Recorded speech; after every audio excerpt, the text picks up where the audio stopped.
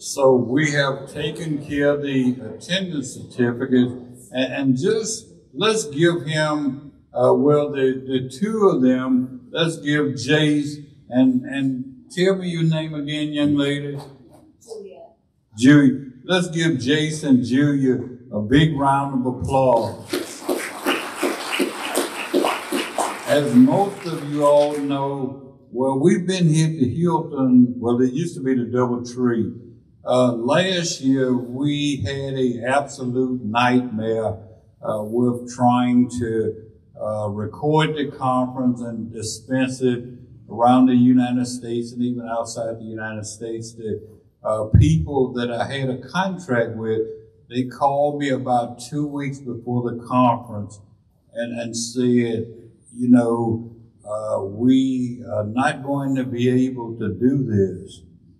And so 2 weeks trying to find audio, visual, IT experts, and so we weren't able to properly publish it on the website, but this here will do justice. And so from now on, like the Hilton has become the permanent home, Jace is a dear friend. We attend Bible study together and spent a lot of time together. Great guy. And most of you all may know his dad, Jim Carnes. And so, but I want to thank the two of you for doing such a wonderful job. And I know the editing will probably be, you'll probably complete the editing by midnight tonight. No. It takes, well, Dr. Sutton, when he recorded or published the conference, he used to spend anywhere from, 20 to 30 hours editing. So, but we appreciate all of the hard work, the excellent job, and so just kudos and really appreciate you guys. And so at this point, I'm going to ask Pastor Jody if he would come up and close with prayer. We open with prayer, we're going to close with prayer. So thank you, Pastor Jody.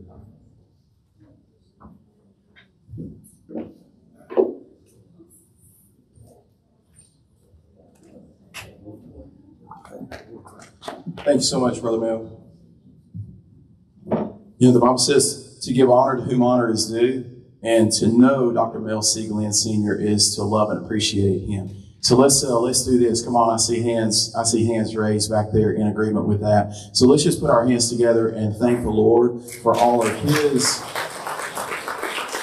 love and hard work, passion, dedication, his commitment to the Lord and to you guys. And when I saw this, people are our passion, you know, my first thought was, you know, that's what God says too. He says, the people in this room, you guys are my passion. And the word passion comes from a word that means suffering. And, you know, oftentimes our purpose in life is found at the place where love and pain intersect. And, of course, we know how much that God loved us, that he sent his only begotten Son, that whosoever believe in him would not perish but have everlasting life. The ultimate suffering, the ultimate sacrifice, but it was out of a heart of love. And I thought about this as we get ready to close in prayer. Some of the greatest doctors and nurses that I've been blessed to go to over the 51 years of my life, they all had one thing in common.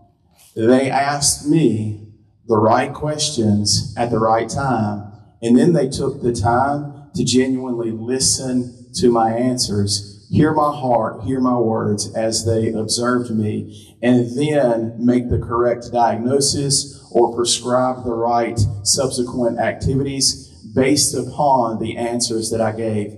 So if that is how incredible physicians, doctors, and nurses like you all operate, how much more so our great physician, the Lord. So here's what I want you to do. I want you guys to close your eyes.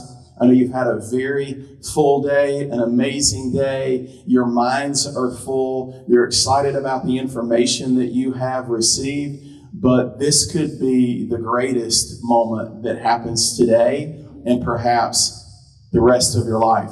So here's what I want to do. When I was praying and thinking about this moment earlier today in the office, I kept thinking about the incredible bedside manner of great doctors and nurses, and they would ask the right questions from a heart that cares, from a heart of love. And so I'm going to ask some questions, but what I want you to do, I want you to imagine that the great physician is right in front of you. It could be a prescriptive visit. It could be a preventive visit. It could just simply be a checkup, or he could see something on the inside that really needs to change and may need to change right now in an urgent way. So here's my first question to you. Every head bowed, every eye closed. Just you in the presence of the Lord. Great physician eases up to your bedside right now. One of his names in the Old Testament is Jehovah Rapha, our healer. Holy Spirit is also called our comforter. So here's the first question.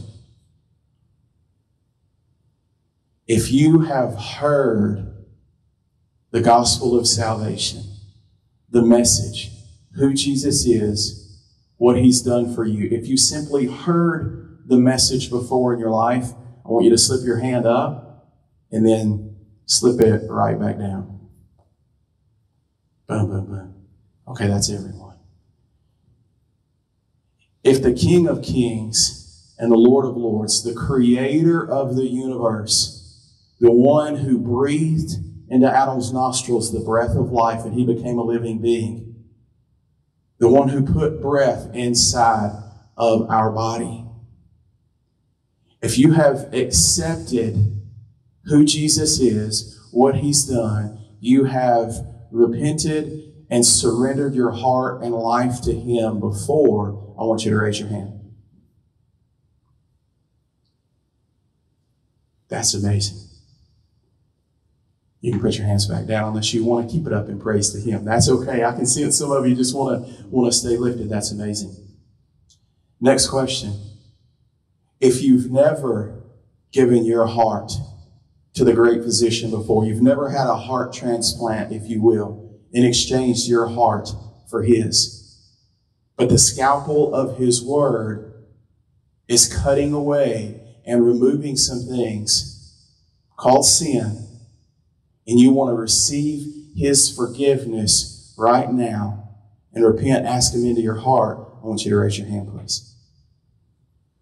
Praise God. Praise God. Praise God. I see those hands. You can keep those hands up. I don't always do this, but I feel like the Lord was directing me to do this as well. If you feel like that you've done this before, but you've fallen so far away that you're not sure if you're in right standing before the Lord. Righteousness simply means to be in right standing before God the Father because you've accepted the blood sacrifice of his son Jesus.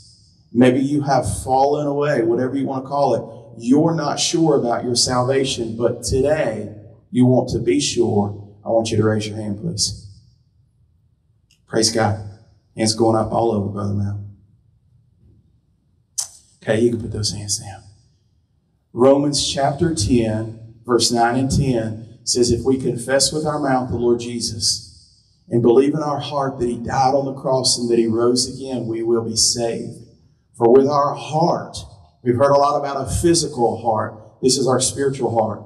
For with our heart, one believes unto righteousness, and with the mouth, confession is made unto salvation. It is an out loud prayer. So here's what I'm going to ask us to do right now. I'm going to lead us in a prayer. And I just feel the emotion of the moment, and that's okay. If you feel the comforter coming right now, and tears begin to flow, the way that you minister a word of life to a patient that brings them hope, and that relief comes and they cry right there, it's okay to release that emotion right now. So here's what I want us to do. We heard about a support team. All of those that are believers in right standing with the Lord, you're the support team. We're going to pray out loud with those that are praying that prayer of salvation today for the first time or a prayer of rededication. And I'm just going to lead us in an out loud prayer. You can whisper it. God even hears your heart. But there's something about the voice. I'll say this before I pray.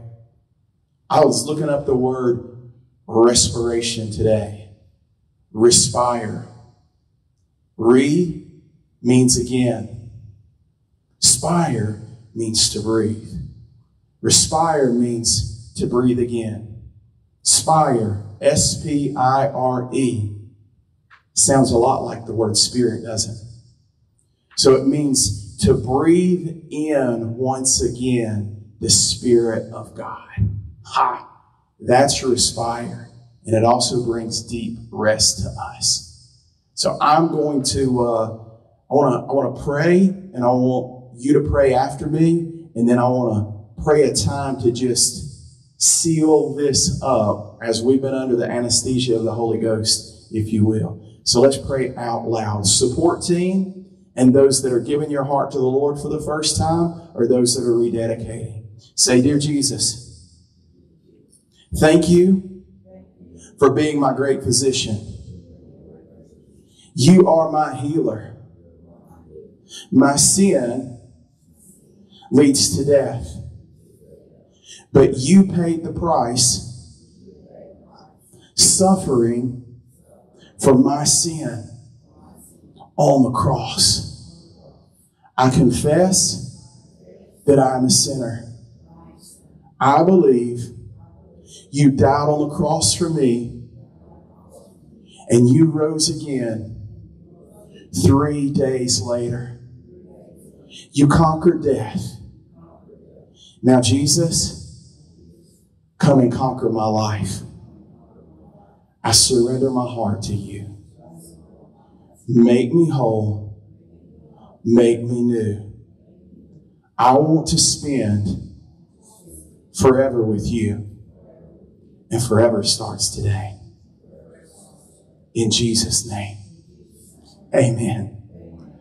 Now, man, I just feel the presence of the Lord. Here's what I want to do. The Bible says, come on, some of you want to clap. The Bible says that all of heaven rejoices when one sinner comes home. Come on, let's go ahead and give the Lord a hand clap.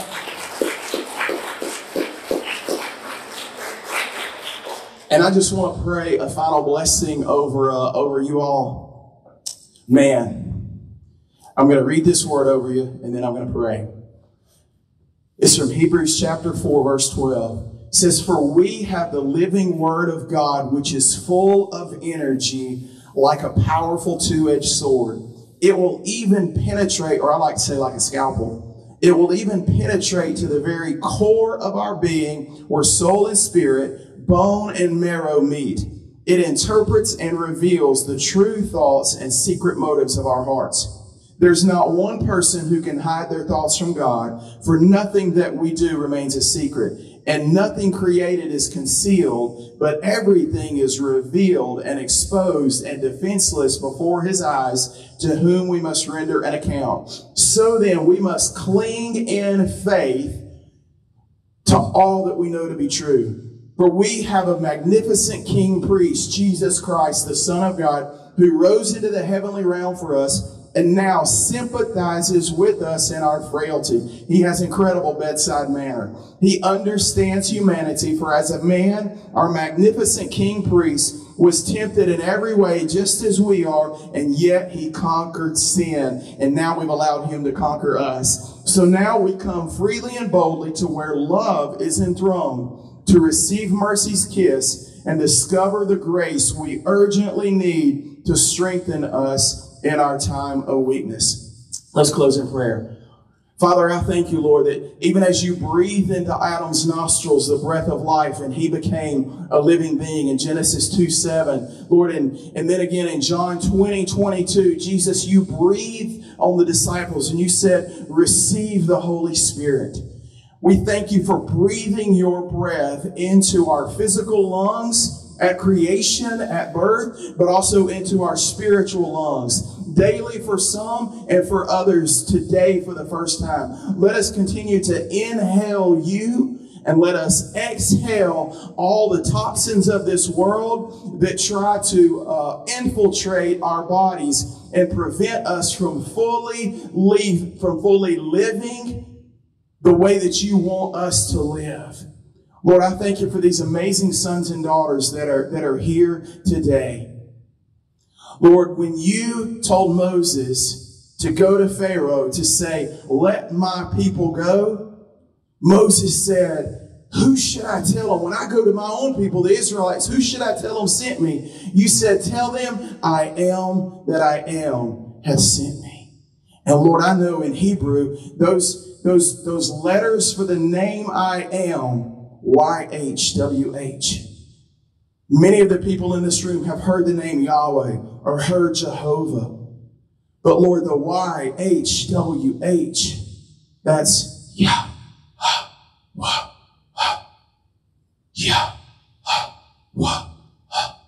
Those are the sounds. It sounds like breathing in and breathing out. The creator of the universe, the breath of God.